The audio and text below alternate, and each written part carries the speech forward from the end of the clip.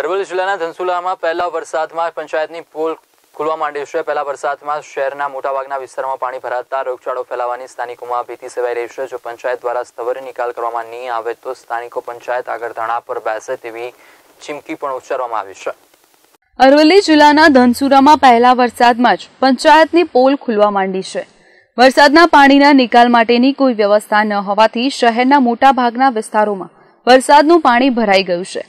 વરસાદનું પાણી ભરાઈ જતા જ ભયંકર રોગચાળો ફેલાવાની ભીતિ સ્થાનિકોમાં સેવાઈ રહી છે।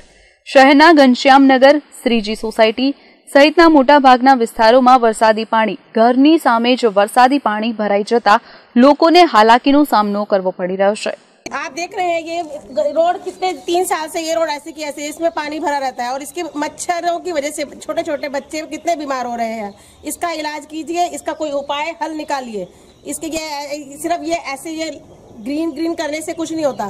ये रोड बनाइए और 6 साल से वहाँ घनश्याम सोसाइटी की रोड पानी से भरी पड़ी है। कृपया करके उसका कुछ हल निकालिए। रोड नो ढाળ છે ને ઊંધો છે એટલે આખું પાણી એ બાજુ જઈને એકત્ર થાય છે અને પાણી પછી ભરાઈ જ રહે છે। એમાં પછી મચ્છર થાય એટલે રોગચાળો ફેલાવાની પૂરી શક્યતા છે। હજી તો વરસાદની શરૂઆત છે। અત્યારથી તમે જોઈ શકો છો કેટલું બધું પાણી ભરાયું છે।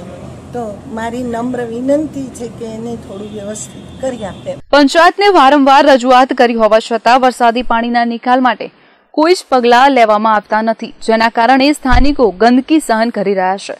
દર વર્ષે ચોમાસાની ઋતુમાં સ્થાનિકો પાણી ભરવાના પ્રશ્નથી પીડાઈ રહ્યા છે, પરંતુ જાય તો કહાં જાય જેવી પરિસ્થિતિમાં મુકાઈ ગયા છે, જેના કારણે વોર્ડના સક્રિય સભ્યોએ પંચાયત આગળ ધરણા પર બેસવાની ચીમકી ઉચ્ચારી છે। ગ્રામ પંચાયતમાં વારંવાર રજૂઆત કરેલી છે કે પહેલો વરસાદ પડ્યો છે, દરેક સોસાયટીમાં દરેક મહોલ્લામાં પાણી જતું નથી। ગટર લાઈન છે, એ ગટર લાઈનમાંથી પણ પાણી જતું નથી। મેં ગ્રામ સભામાં હમણાં વચ્ચે ગ્રામ સભા મળેલી ધનસુરા ખાતે, તો ધનસુરામાં ગ્રામ સભામાં બી આ પ્રશ્ન ઉઠાયેલો, પણ ધનસુરા પંચાયત દ્વારા આનો કોઈ પણ પ્રકારે નિકાલ નથી થયો અને અહીં લગભગ તો હમણાં મહિનોએ નથી થયો વરસાદ ચાલુ થયા અને એક વરસાદમાં દરેક સોસાયટીમાં દરેક જગ્યાએ ઢેચણ સુધી પાણી આવે એટલા, અને વરસાદ બંધ થયા પછી લગભગ 4-5 કલાક સુધી પાણી નિકાલ નથી થતો। કોઈક જગ્યાએ તો લગભગ 5 દિવસથી પાણી ભરેલું છે। આસામમાં પહેલા વરસાદથી વાવાઝોડા આવવાથી અને બહુ વરસાદથી અમારી સોસાયટીમાં અમારા પડામાં બહુ પાણી ભરાઈ ગયું હોવાથી મચ્છરનો ઉપદ્રવ થઈ ગયેલો છે। તેના તાત્કાલિક નિકાલ થાય એવી પંચાયતને નમ્ર વિનંતી અને એનો નિકાલ થાય જલ્દી અમે આશા રાખીએ છીએ। ઘનશ્યામનગર સોસાયટીમાં જે ઘનશ્યામનગર અને શ્રીજીની વચમાં જે રોડ બનાવેલો છે ગ્રામ પંચાયત દ્વારા, તે ચોમાસાના પાણીનો નિકાલ થતો નથી। તે માટે પંચાયતના સદસ્ય તાત્કાલિક હાજર થઈ અને એનો નિકાલ કરો સત્વરે। વત્તા બીજો એક ભાઈ અમને એ જ સેવાઈ રહ્યો છે કે આજુબાજુ રહેનારા વ્યક્તિઓના મચ્છર તથા તબિયત શરીરની જે પ્રોબ્લેમ ના થાય એના માટે સત્વરે આ વિનાનો નિકાલ કરવો।